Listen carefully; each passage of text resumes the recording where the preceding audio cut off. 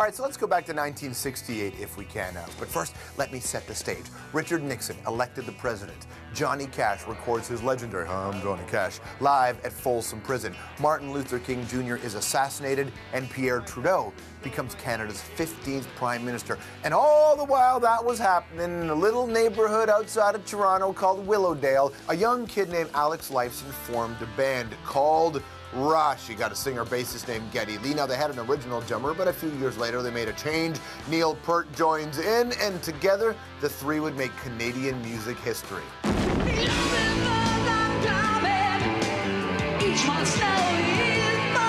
Now, Rush's debut album was a massive success. In fact, the highest-selling debut by a Canadian band.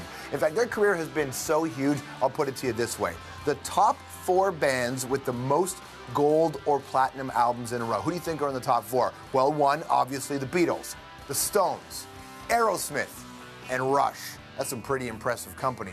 Overall, Rush has released 18 albums, sold more than 40 million copies, played sold-out shows all around the planet. Rush are what you call Canadian rock royalty. They've been inducted into the Juno Hall of Fame. They've got a star on Canada's Walk of Fame. They've been made officers of the Order of Canada, which means they can arrest you. That's not true. These days, the guys have just got a brand new DVD. It's called Snakes and Arrows Live.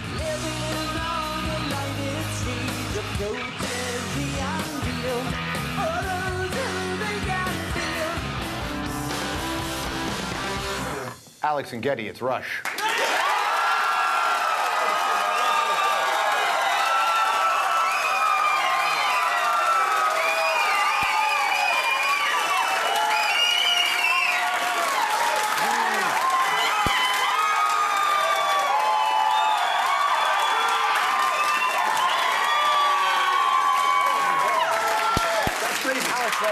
Alex Lifeson, everybody. It's the mustache. It is. Dude, Neil's mustache in that copy of 2112 is fantastic. That's a serious mustache. It's a serious mustache. It's still alive. It's walking around somewhere. You got a brand new DVD out. And I know you probably get this question a lot, but I'm just curious about when you first got it going. You were a kid when you started the band. Did you? I mean, you're decades and decades later, and it's you and then Neil joined the band when you were still young, and you're still making music and still selling records and still getting standing ovations. Did you have a plan when you started this? Exactly. It's pretty surreal. Is it? You know, of course, when you're a kid, you dream of being successful, but you don't really have any idea what that means. Mm-hmm. So you think successful is getting a gig, and then that grows into making a record, and that grows into getting a tour, and then before you know it, you're touring, and then the idea of, 40 years later to still have that opportunity is quite surreal. What's interesting, too, about you guys is it always seemed like when you were younger, too, you were playing music that was 10 or 15 years older than you. So when I watch, if you go watch, Gene Simmons is on the show tomorrow, and Kiss is a great band. People like Kiss. But when you see Kiss at this stage of their life playing Strutter or Deuce, you go, they're singing about a glory day. But when you guys go on stage and play some of your songs, it seems like you've grown into your own songs. That as adults, it doesn't seem silly to play those records. Well, sometimes in a rehearsal, it feels silly.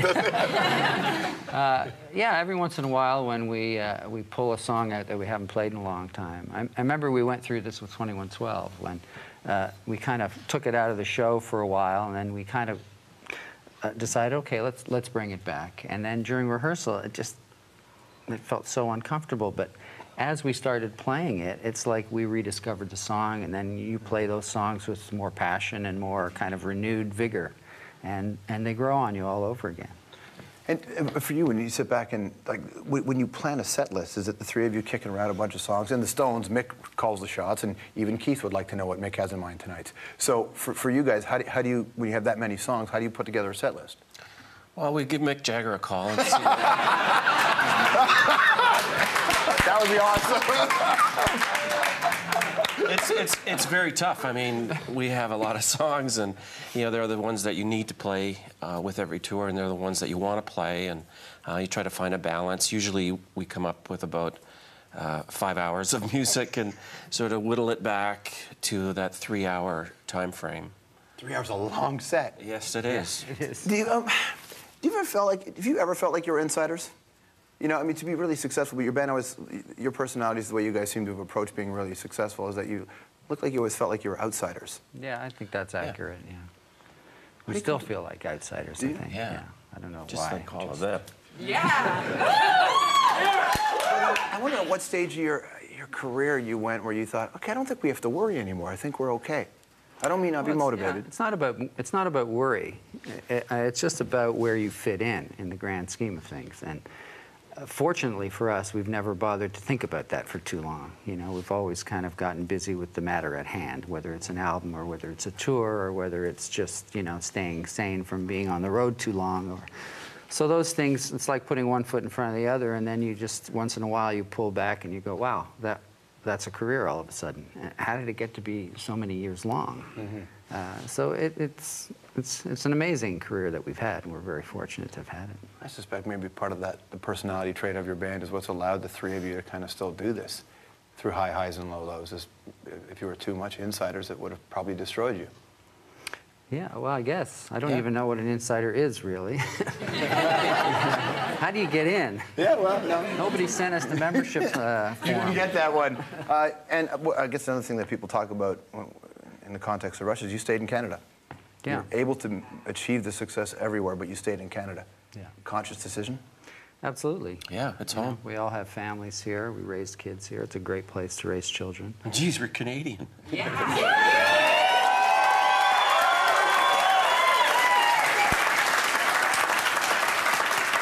I heard stories that when you play in South America, you get mistaken for other people.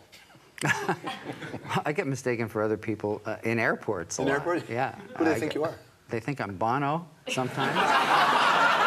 Sorry, Bono. And for some reason, people with Spanish accents think I'm Ozzy Osbourne. I love that one. They're right. You're that guy from the Osbournes.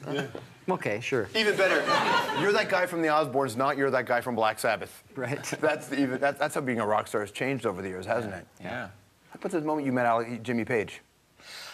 Actually, we went down to see Page Plant play, and it was in the summer of 1998. And Geddy has an interesting story about how he met Robert Plant, and it all started from that. But Okay, so how'd you meet Robert Plant then? Okay, well, I was on a bicycle trip with my wife in Morocco, and we ended up, it was a group of us, and we ended up at this beautiful hotel in the Atlas Mountains, and I was given the room key.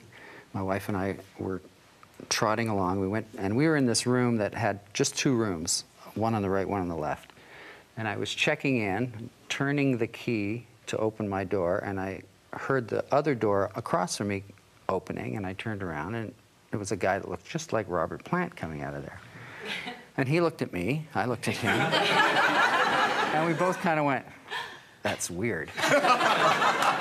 And he went his way, I went my way, and I said, that guy looks so much like Robert Plant. And so then we were in the dining room having dinner, and he came up to me and he said, what are you doing here? And of course it was him, and we chatted, and he'd been coming to this hotel for years. And Well, didn't Zeppelin in the early days of Rush, Zeppelin said that, or is it Page said that Rush was one of the bands he was excited about, right? yeah. I think, yeah, they mentioned that in an interview somewhere. Yeah. And so through that, you got to see Rush. Yeah, well, we kind of exchanged numbers and stayed in touch, and when he came to Toronto to play, he called me up, and so the two of us went down to watch them. And then we went backstage, and it was at the Molson's Amphitheater, so, we know the dressing room's back there.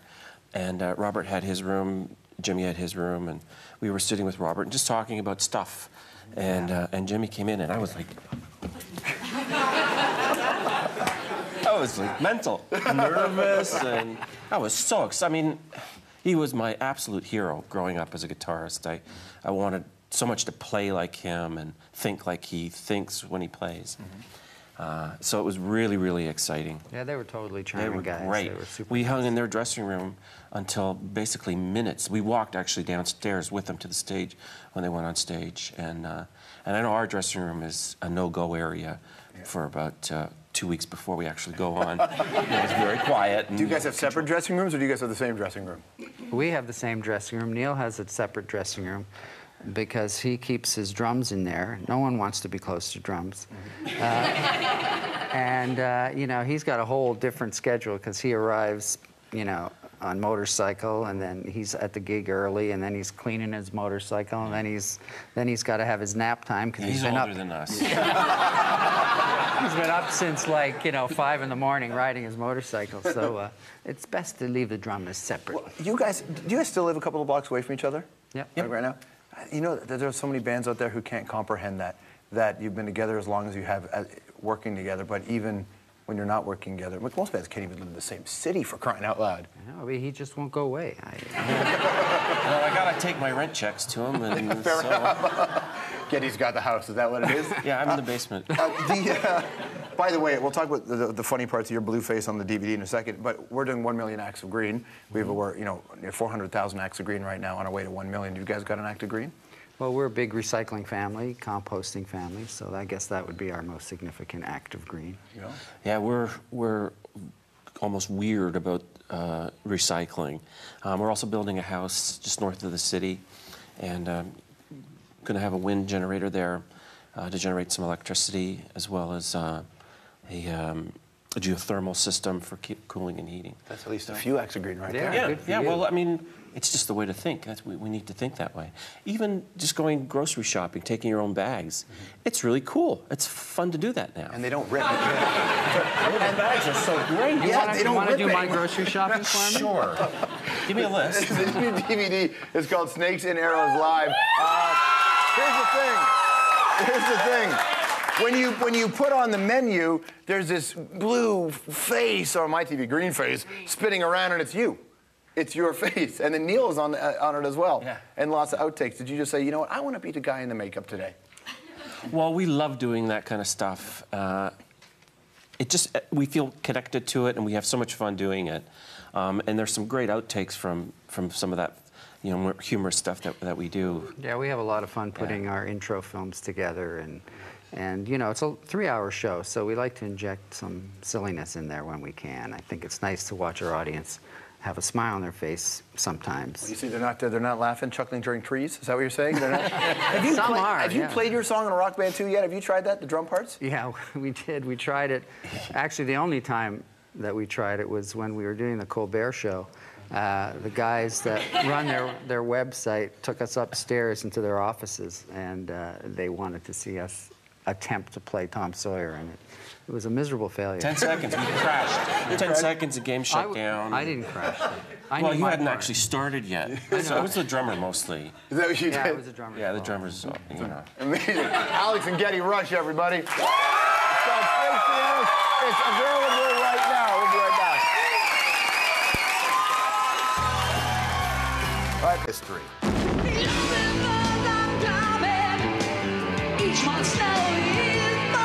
Now, Rush's debut album was a massive success. In fact, the highest-selling debut by a Canadian band.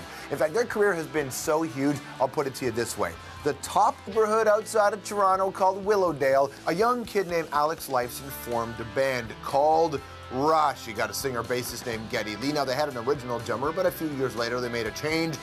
Peart joins in, and together, the three would make Canadian music hit. 4 bands with the most gold or platinum albums in a row. Who do you think are in the top 4? Well, 1, obviously, the Beatles, the Stones, Aerosmith, and Rush.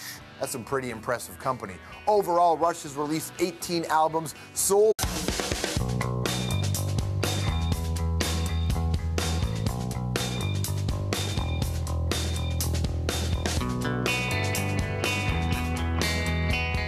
All right, so let's go back to 1968 if we can now. But first, let me set the stage. Richard Nixon elected the president. Johnny Cash records his legendary I'm Going to Cash live at Folsom Prison. Martin Luther King Jr. is assassinated, and Pierre Trudeau becomes Canada's 15th Prime Minister. And all the while that was happening in a little neighborhood